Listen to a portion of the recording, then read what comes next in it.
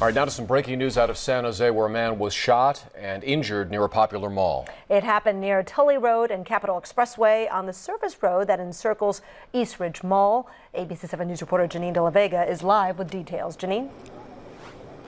Kristen, we are here on Eastridge Loop, very close to the mall near where JCPenney's is, and police are here investigating after a man was shot in the head while driving. The man was inside that silver car that you see. A relative just came and is about to drive away in it. That is his car, but police are just wrapping up their investigation. They still have their crime tape up here. Now let's go to some video taken earlier from Sky 7, where you can see the officers on the ground. They were collecting evidence and doing their investigation, and you could see just how close it was to the mall parking lot. Officers say just before 1 this afternoon, a shot was fired from a car at Tully and Capitol Expressway. The gunshot hit a man who was driving, and he had his window open. He realized what happened, and police tell us that he got out of his car and switched with one of the passengers and had the passenger drive, and then the car came to a rest here on Eastridge Loop. This is near the bus depot at the Eastridge Mall. The victim was taken to the hospital.